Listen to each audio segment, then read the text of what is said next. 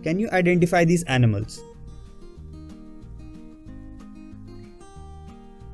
You must be wondering about the relationship between this Pokemon style quiz and World Environment Day.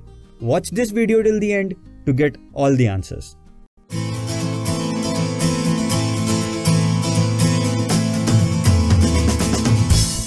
Imagine the world, peaceful and beautiful, where all the beings live in harmony.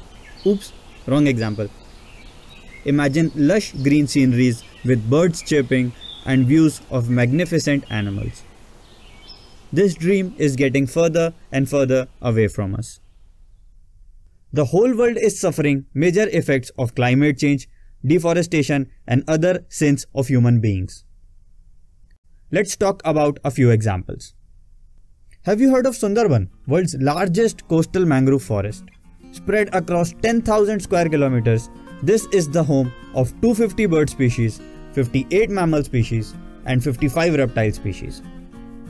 Sundarban tiger reserves are estimated to have 400 Royal Bengal tigers, India's national animal.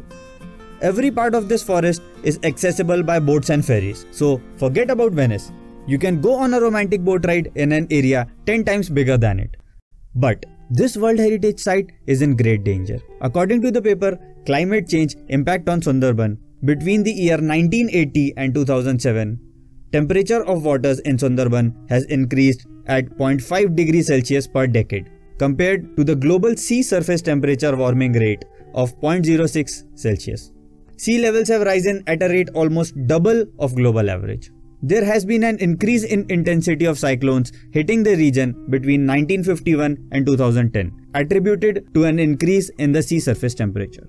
On the top of all this, the destruction due to Amphan last month has still not been completely accounted for. Another ecosystem is the one which contains 9 of the highest mountain peaks in the world. It is the habitat of Tibetan sheep, snow leopard, mountain goat, musk deer and many more animals. Yes, you guessed it right. It's the Himalayas, the youngest mountain range covering about 0.4% of the Earth's area. This mountain range is also facing the destructive effects of climate change. Since the start of 20th century, the temperatures has risen by 2 degrees Celsius and cold temperatures have warmed up faster than the rest of the world. Due to global warming, permafrost is melting. Permafrost is the ground that remains completely frozen for at least 2 straight years. Weather patterns are becoming more erratic, disrupting previously reliable water sources. Yet another very delicate ecosystem is a region spread across Punjab, Haryana, Rajasthan and Gujarat, the Thar Desert ecosystem.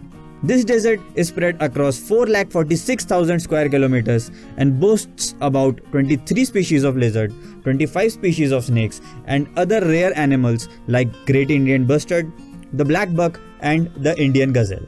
The already harsh climatic conditions of this area are getting worse than ever before. Due to global warming, this region is not only getting warmer but drier too. The average rain now is less than it was 50 years ago. Apart from these, it is also facing the problem of overgrazing and population growth, which is increasing the soil erosion. I know some of you must be thinking that heck, the global temperatures are already rising. Polar ice caps are melting. It's like we have turned off that giant refrigerator. We can't turn that back on. But what we can do is eat all the penguins before they go stale. Ruko jara. Stop for a minute. According to an article by howstuffwork.com, we can turn that refrigerator back on. We can work on reducing our carbon footprint. We can start using bicycles instead of cars, plant trees for shade instead of using ACs. This will slow down the greenhouse effect. And by using some other techniques, we can decrease the concentration of greenhouse gases, turning that fridge back on. Intriguing, isn't it? Let's talk about some current initiatives. The government of France has announced a $22 million package for repairing bicycles, installing temporary bike parking spaces, and financing cycling coaching sessions. Speaking of bicycles, IIT Kanpur has a bicycling society which conducts weekly rides to promote awareness. Apart from that, I'm proud to announce that India has set a record by restoring 9.8 million hectares of degraded land in 7 years. It has published a report named Bone Challenge and India, Progress on Restoration Efforts Across States and Landscapes, which is the first ever publication from any country in the world. And the latest is not a planned initiative but a pleasant side effect. Due to the COVID lockdown, rivers are cleaning themselves. This is Ganga River at Rishikesh. Air pollution levels are also decreasing. Delhi is enjoying a 30% reduction in PM 2.5 matter, while the same figure for Mumbai is over 50%, according to the data by IIT.